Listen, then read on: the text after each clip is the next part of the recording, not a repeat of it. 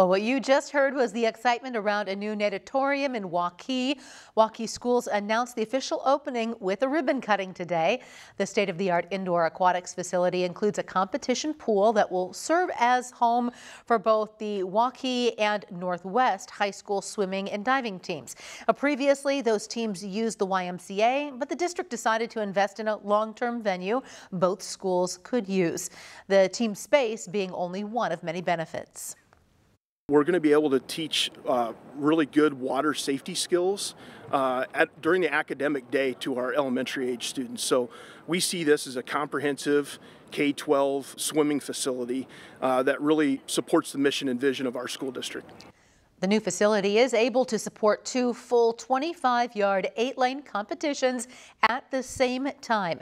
The girls' swim season kicks off next week with both the Wolves and Warriors practicing in the new pools.